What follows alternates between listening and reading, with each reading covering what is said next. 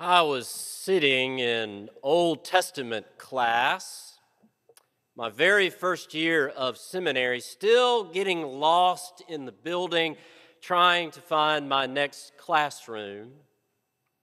And I remember sitting in that desk, just writing as fast as I possibly could, trying to keep up with the lecture, when Dr. Phyllis Tribble, my professor, said that in the original Hebrew, the Red Sea might be better translated the Sea of Reeds. And my hand stopped writing. I was shocked. All of those years in Sunday school and felt boards, in vacation Bible school, in old biblical maps, sitting in the corner of the room, it was all turned upside down. I had so many questions. Did my third grade Sunday school teacher know and keep this from me on purpose? And was Moses aware of this change and sign off on it? And what was I supposed to call it going forward? Then it dawned on me. It doesn't matter what you call it. It could be any waters in front of us that we have to cross.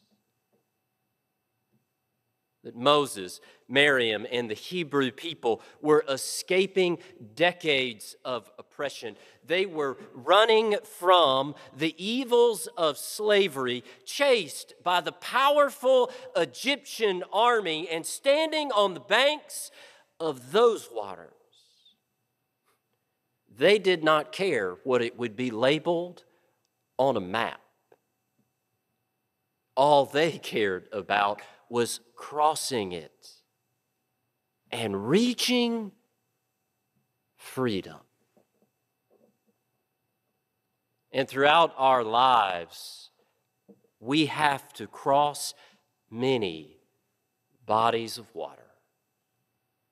They're not always as dire as the Hebrew people escaping slavery, but we are always searching for what is life-giving.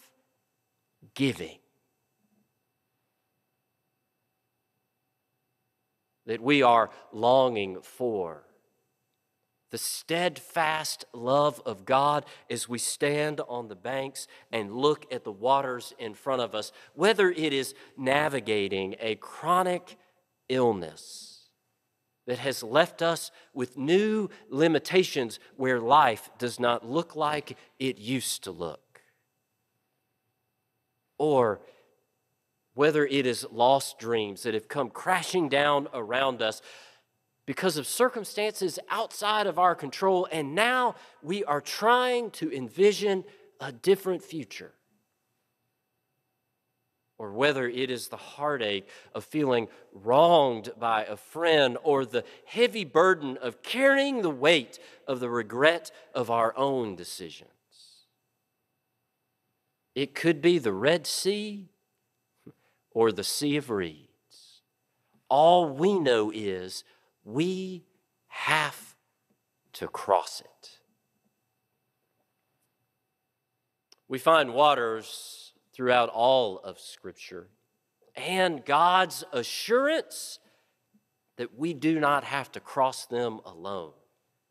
As the prophet Isaiah says, "Do not fear, for I have redeemed you. When you pass through the waters, I will be with you, and through the rivers they shall not overwhelm. When you walk through fire, you shall not be burned, and the flame shall not consume you. For I am the Lord your God, the Holy One of Israel, your Savior." That we have to wade into moving waters. that have a current to them where there is risk and threat and danger, which echoes the meaning of baptism.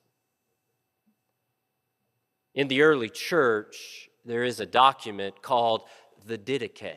It's one of the earliest written records we have of the early church outside of the New Testament. It's a list of recommendations, sort of a handbook for how the church is to be the church. And it recommends that baptism take place in moving waters, so it can reflect the risk of life and faith along with the faithfulness of God. That God carries us through those waters. It is the reason John Lewis led those marching for civil rights across the Alabama River, crossing the Edmund Pettus Bridge in Selma.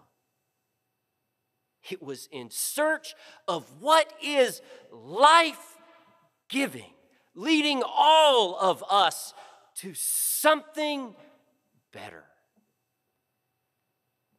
And they walked in the ways of nonviolence. That the ways of nonviolence remind us that love is not just an emotion, it is a choice, it is an action, it is a way of life.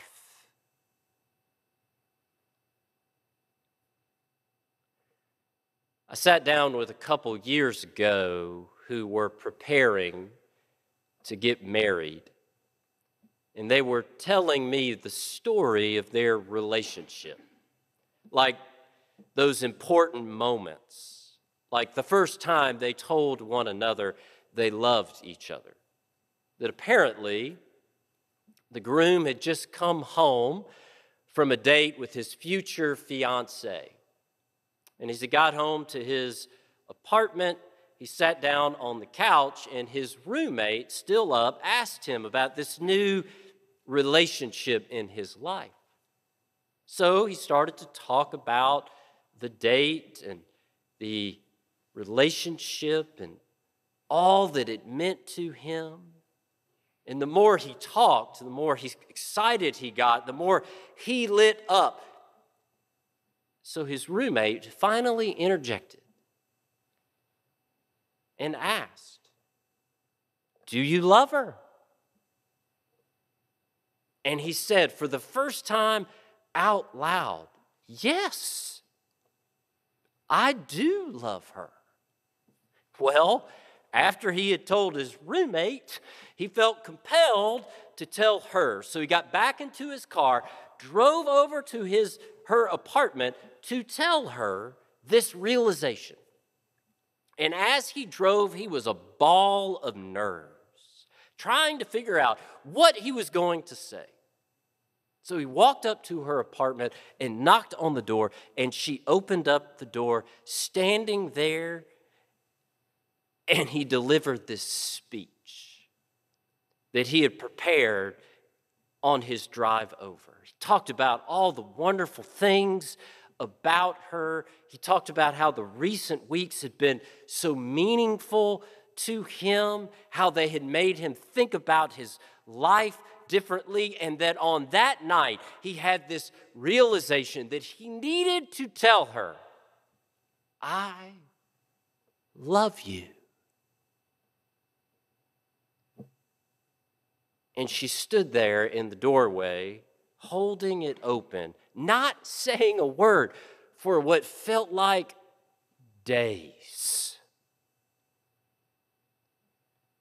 And she finally said, "Can I get some clarification about what you mean by love?" It was not what he expected. But she knew love is more than an emotion. It is a way of life. It's why Peter asked Jesus, how many times should I forgive a church member who sins against me? 7 times? And Peter was trying to be generous. That's not a second chance. That's a 7th chance. And Jesus says, no. 77 times. Because love is a way of life.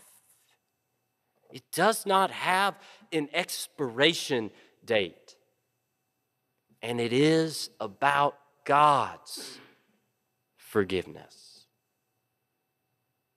Like that servant who owed 10,000 talents, that he begged for mercy. He begged for patience. And then his debt, as big as it was forgiven. He did not have to pay even a cent.